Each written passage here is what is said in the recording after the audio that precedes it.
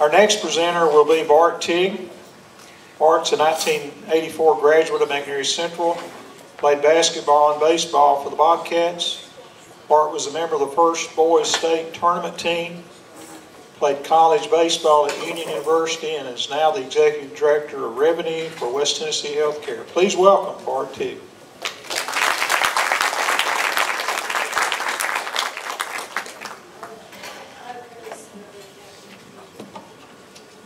Good evening. It's great to be here tonight. My home for me and my family is in the Jackson, Tennessee area. I met my wife at Union, and that's where we made our home, but McNairy County will always be home also. So it's great to be here tonight and see people I haven't seen in a long time and hear these great stories. Also, like everyone else who's been up here, I want to say congratulations to all the inductees tonight. Everyone is very deserving. It's great to hear your speeches and your stories. Some of you may call the next inductee Delise or Miss Teague or Coach Teague or Dr. Teague, but to me she's Delise, so that's what I'm going to call her through this introduction. When I was thinking about what I wanted to say tonight, a Bible verse came to my mind, and that's Colossians 3:23. It says, "Whatever you do, work at it with all your heart, as working for the Lord and not for men." I believe Delise lives that well and has lived it well throughout her life. Whatever responsibility or task or role she takes on, she pours herself into it and pursues excellence. She goes above and beyond to make things the best they can be. And I believe that ultimately that comes from her love for God and love for people. Her talent combined with her drive to excel have led to many successes and accomplishments as a player and as a coach, as well as in other areas of her life. Delise was a 1981 graduate of McNairy Central and was a three-sport athlete here, playing basketball, softball, and volleyball. She excelled in all three. She played on the very first softball and volleyball teams at McNairy Central. Her junior year, she was awarded Most Outstanding Player in softball. Her senior year, she was All-District in basketball. And in the 3 years she played varsity basketball, the Lady Bobcats had a 67-18 record and were often ranked in the top 10 in the state. After high school, she received a scholarship to play basketball and softball at Blue Mountain College. She had a successful career there as a guard in basketball and shortstop in softball. After college, she taught and coached at the junior high level for a few years at Bethel Springs, then returned to McNairy Central in 1990 as a teacher and coach. Delise served in several coaching roles here at MCHS. She coached her first freshman basketball team to an undefeated season and won the district championship. She served as an assistant coach for the varsity team under Coach Jerry Lott throughout the 90s during one of the most successful periods in Lady Bobcat basketball history. During that time, the Lady Bobcats won 3 district titles, 1 region title, had 3 sub-state appearances, and made it to the state quarterfinals and the state semifinals. Delise was assistant softball coach under Bill Wilbanks for 3 years. Then she became the head softball coach in 1993. The program became very competitive under her leadership, improving from 0 wins her first year in 1994 to 20 wins in 1999. That year was followed by 2 seasons with 24 wins. In 2000, the team won 19 consecutive games. They went undefeated in the Sports Plus tournament in Jackson, a 20-team tournament, and of course won that tournament. And that year they advanced to the region semifinals. In 1998, Delise received the TSSAA Female Coach of the Year award. Also during her coaching years, she started the first softball booster club. She hosted a popular annual softball camp for girls. She played a key role in building Lady Bobcat Field in 1996 and 97. And she also initiated the campaign to start junior high softball in McNairy County in 1999. In addition to her playing in high school and college, Delise played competitive slow-pitch softball for 38 years, from age 12 to 50. I call that love of the game. She played for the love of the game, 38 years. She was a gifted athlete and quite a softball player. She started playing with some of the best women teams in the region at the age of 13.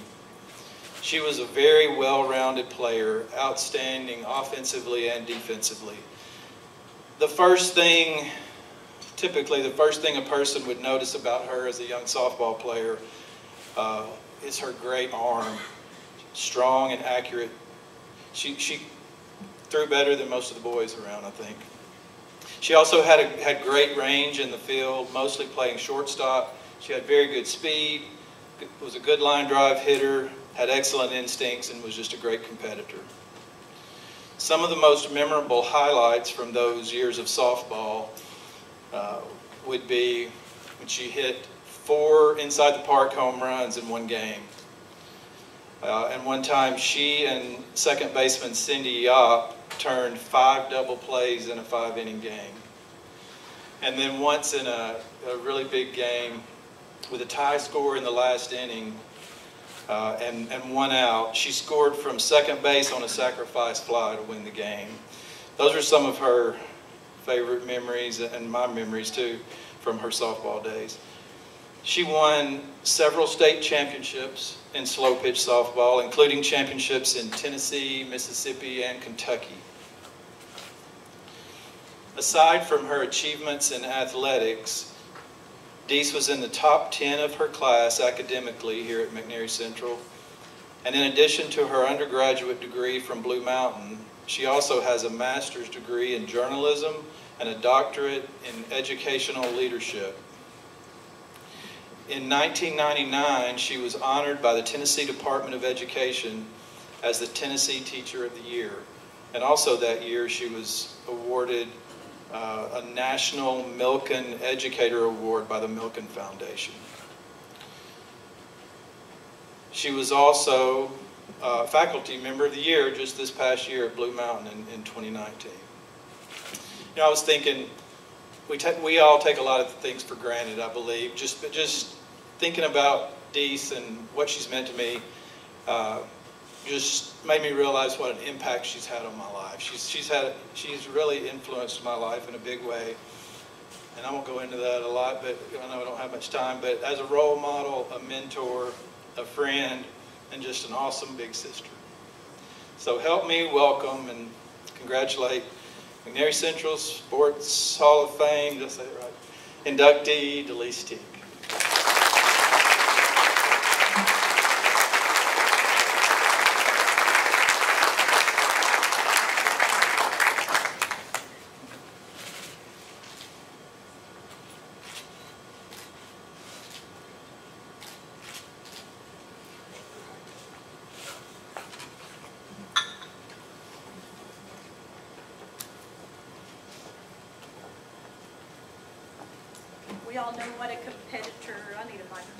We all know what a competitor Brian Brown is, and we also have to acknowledge right now that a record has been broken tonight.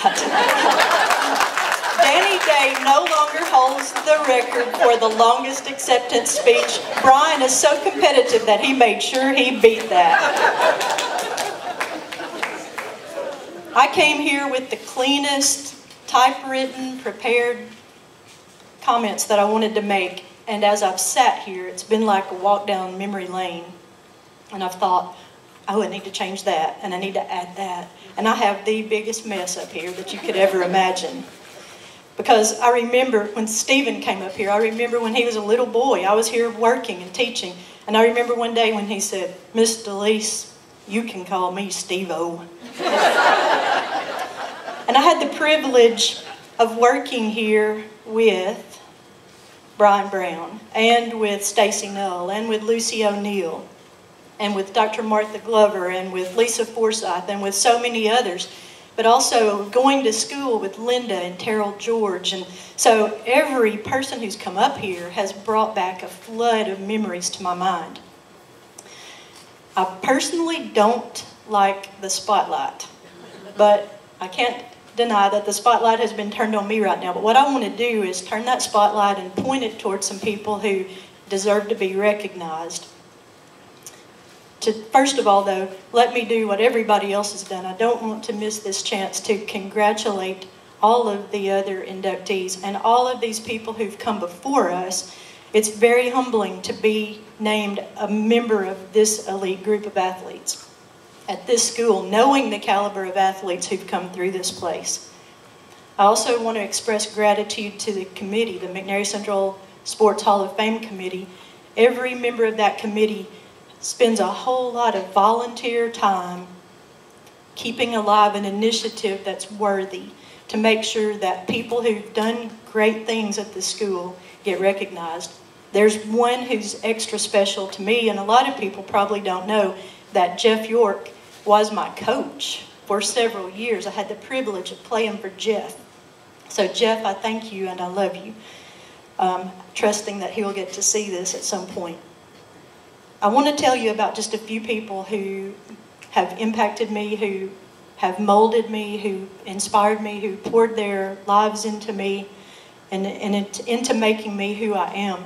I would want to start with my coaches, but I could not start at the high school level. I would have to go back a little bit because my sports life didn't start when I got to high school, as that's the case of all other athletes. But I would have to give some credit to Mr. Bill Wilbanks, because I played on a junior high basketball team that went undefeated.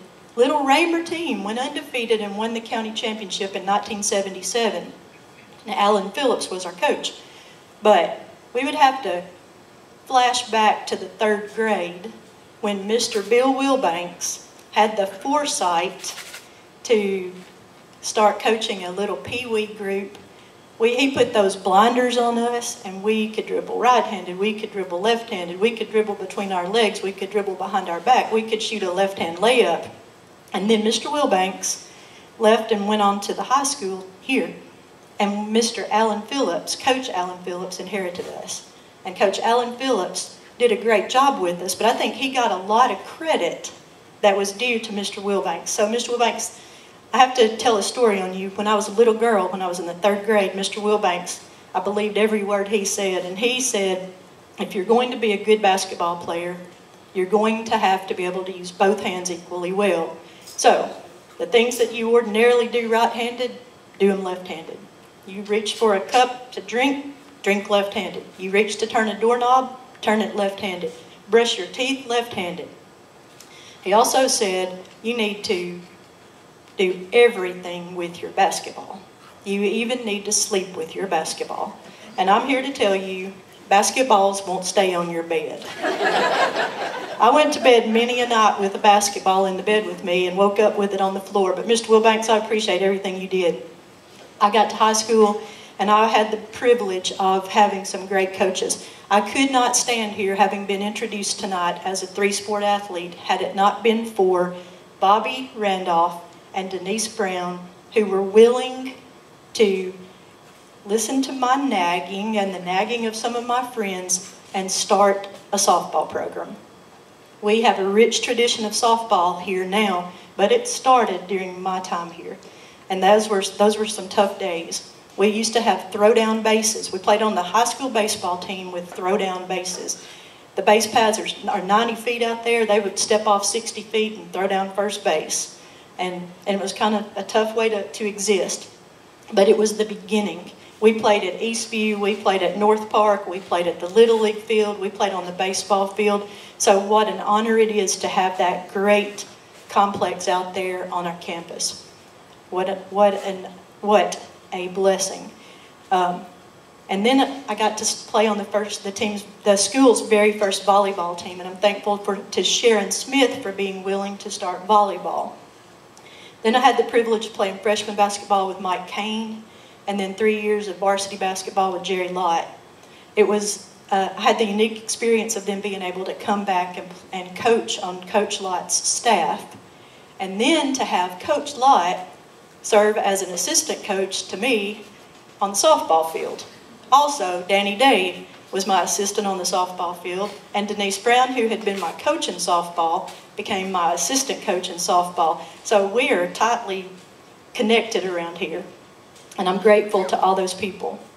God blessed me with great coaches, and He blessed me with people who didn't just have a win-at-all-cost attitude, but who taught sportsmanship and teamwork and concern for our classmates and our teammates, and I'm thankful for that. We love to win. Speaking of that, God also blessed me with an amazing friend group. We were competitive, but not like some people are competitive, where they're selfish and spiteful and mean. I had, and still have to this day, a friend group that started in the church nursery, and we came up through Raymer School together. And then when we got to high school, our group got bigger as we welcomed into our circle friends from the other schools in the county. But that nucleus, we call ourselves the Raymer Girls, and my phone's sitting right over there. In my phone is a group text called Forever Friends, and it's those girls. And I'm grateful to them because we had high standards for ourselves, we had high standards for each other, and we made each other better. I had great classmates, great teammates, great colleagues. What an honor it was to teach with the group I got to teach with. I completed 30 years of service here in McNairy County Schools. 16 of them were in this building. And those were some of the best days of my teaching and coaching career. I'm grateful to Mr. Billy Joe Glover and to Dr. Martha Glover for the role they played in that field that's out there. Because we had the unfortunate experience during my time here of losing a player to injuries she sustained in an automobile accident. She was hurt in that wreck and she did not make it. And her family started a memorial fund. But also, Mr. Glover, Bell South wanted to install some equipment on the campus, and they were going to pay the school a very handsome amount of money to use that plot of ground. And Mr. Glover earmarked that money to start that softball field. And then that family, Rachel Harris's family, established a memorial fund that allowed us to get the beginnings of what we have now. And that's a huge benefit to this school. I want to give special recognition to my parents. I'm so blessed that they're here right now. My mother and daddy are right here at this table. And I cannot adequately express played. You don't play 38 years and start playing women's softball at age 12 without a lot of support for your parents, because I frankly didn't have any way to get to the games. And it wouldn't have been legal if I had. But my parents were selfless and sacrificial. They worked hard, but they always had time to get 3 kids to practice, to games, to tournaments. I don't remember ever being presented with an opportunity to go play in Knoxville or to go play in Timbuktu that I had to wonder if they would say yes or no, because they were going to start planning and we were going to go. They always gave us what we needed. They always prepared us and took us where we needed to go. My mom and daddy had 3 kids within a 4-year span, so the 3 of us were in high school at the same time. The 3 of us were in college at the same time, and that had to be a challenge. I don't know how many miles they traveled, how many hours they spent en route to and at and coming home from ball games. Much like Caroline said, we couldn't do it without the support of the family structure. Many times grandparents were there and aunts and uncles and extended family, but I'm grateful to my mom and dad. They were always positive and encouraging, but they were honest with us. They were not the kind of parents who doted on us and told us everything we did was so perfect. They were really straight up honest, and they always supported our coaches. If we weren't happy with playing time, or if we weren't happy with maybe the position we were playing, we were more likely to hear from Daddy that we needed to work hard than that I'll go have a word with him, or, that's just the way they were. And that made us all better. Both parents worked full time, but they did a great job of managing our home. And I played on as many as 4 teams at a time. That's kind of complicated. We had multiple games on single nights. I remember one night when we had a game at Bolivar. This is not school ball, but a game at Bolivar and a game at Corinth, and it required some excessive speed to get to Corinth, but we made it. Every day when Daddy got home from work, he was confronted with either 2 or 3 kids on the driveway with a bat and glove and balls. We didn't even want him to go in the house. It was like, Daddy, will you hit us some balls? And he always obliged. They never cared that their yard was worn out from base paths and that we broke a few windows and all of that. We had great friends in the neighborhood who played with us, the Kennedys and Steve Forsyth and others. And what I'm just so conscious of is that I would not be the person I am today were it not for the family and the friends and the opportunities that we had. My parents, when we went on vacation and they found a way to always take us on a family vacation, we always went to a Major League Baseball city. And we always took our ball gloves and we always got a scorecard. And Daddy had us all trained to know how to keep a scorecard. We understood ERA and infield fly rule and all that kind of stuff.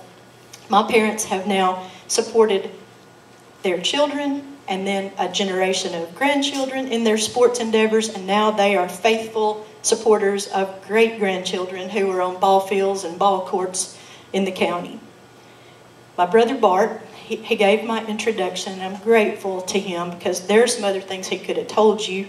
Bart has a scar today because we had just moved from Shawala, the suburbs, out to the big city of Raymer, and we couldn't find a baseball to throw. He was 4, I was 7, but we could find a croquet ball. And it was wooden and it had ridges in it, and we played pitch. And Bart was a little fella, and I threw it too hard, and Bart went to the hospital and got some stitches. But Bart's always been my best coach. I owe a lot to Bart. We grew up in Raymer on Ballpark Road.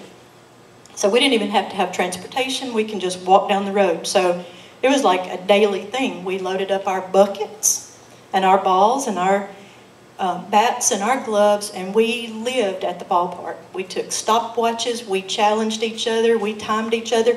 We would watch for men to come down Ballpark Road. They're going down there to have batting practice, and we thought it was the coolest thing that they would let us be their outfielders. What we didn't know is that they thought we were gullible, and we just saved them a lot of trouble. But we lived at the ballpark, and I thank Bart for being my teammate, my partner in crime. He made me better. Bart was as smooth a middle infielder as you'll ever find. He had a 4-year scholarship, played baseball at Union University. He also went with Athletes in Action to Guatemala, Costa Rica, and El Salvador on a competitive team that was also a mission team. He would use the platform of baseball to draw a crowd, and then they would share the gospel with the people who were there, and he had a great experience with that. We loved to play this game called Good Catch. We didn't like to just stand and play and toss the ball. We would throw good catches to each other, and it wasn't a good catch if you didn't have to all-out sprint and then dive for it. And so we pushed the limits with each other. My brother is a godly man, a great husband, a great father, a great son, a great brother, a great uncle. He's characterized by a sweet, gentle spirit and by humility and wisdom, which you could probably see when he spoke. And then I want to tell you about my sister, if I can. I want to tell you some things you may not know. We were born in the same year. I was born on January 3rd, 1963, and she was born on November 29th of the same year. So we had a unique relationship. People probably thought we were twins, and I was the one who had failed a year or something, I don't know. But what some people don't know is that her name is Emily, we call her Em was an amazing softball player herself. She played for McNairy Central, and the first time she stepped into the batter's box and took a pitch, It was a home run. Her first at bat in high school. Em was a power hitter. Third basemen were in danger when Em was at bat. Em was a great slow pitch pitcher. And we had the unique experience of facing off against each other on college softball field. She got a scholarship to Northeast. I got a scholarship to Blue Mountain. And we played against each other. We have pictures to commemorate that experience. We have pictures of her at bat and me at shortstop. We have pictures of her pitching and me at bat. And those are really special to this day. But there's an experience I want to tell you about that I'll never forget. My team was playing in a very high-profile tournament in Memphis called the River City Classic. And our family packed up for the day. I had my uniform and all my equipment, and the family was just going to watch. Em was along for the ride. And my team was very likely to win the tournament. We got there, and there was a team that had somehow come up short, needed a player. And they knew that Em was a softball player. She didn't go prepared to play, so they found her some cleats, and they found her a glove, and they made her their pitcher. And when the tournament was over, Em's team won the tournament, and Em won MVP. As an adult, my sister was a teacher and a servant and a giver. She was always looking for ways to do good for other people. On August 2nd, 2 years ago, my sister passed away, as you probably know, most everybody here, after a very tough battle with cancer. I'm so thankful that her 4 children are sitting right over here right now. God didn't give me a husband. God didn't give me children. God didn't give me grandchildren. And I will never replace my sister. But I'm so thankful that I get to be in the lives of those 4, and that they love me enough to be here, and that I get the privilege of coaching my great niece, and that my sister's legacy lives on through them. What's so special about that, and you may be thinking, this is not a time to give out your family tree, but here's what I want you to know. No person, no matter what their credentials are, can be considered for this honor, this induction, no matter how great they were, unless somebody nominates them. So I will forever cherish this little packet, because in 2015, it was my sister who nominated me for this award, and I appreciate that. On August 2nd, 2017, my parents lost a child. Bart and I lost a sister. Em's kids lost their mother, and her grandchildren lost their Mimi. We love her and we miss her, but we know that God's plan is always perfect. He makes no mistakes. His timing is right. I'm confident that if Em were given the option right now to come back and be with us, that she would decline. She'd stay right where she is in the presence of the Lord, and she would trust that we're living in such a way that we could anticipate the day when we'll be reunited with her in heaven. She would want us all, our family, our friends, everybody here, to learn from her untimely death that we have choices to make. We must choose that while we are alive, we will live. And we must choose to surrender our lives to God. A choice that will bring joy while we live and will assure us of eternity in heaven. I'm grateful for this honor that I've received tonight. I don't take it lightly. It feels good to be recognized for having used well the abilities with which God blessed me. It makes me happy to have the opportunity to turn the spotlight on some deserving people. But each of us should live in such a way that we would look toward an accolade and aspire to the accolade that we can look forward to someday when we stand before God and He says, "Well done, good and faithful servant." I'm grateful for the privilege I had of growing up in McNairy County. I'm grateful for the privilege I had of being educated at McNairy Central High School. I'm grateful for the honor of being named among this exceptional group of athletes. And I'm proud to be a Bobcat. Thank you, and may God continue to bless us all.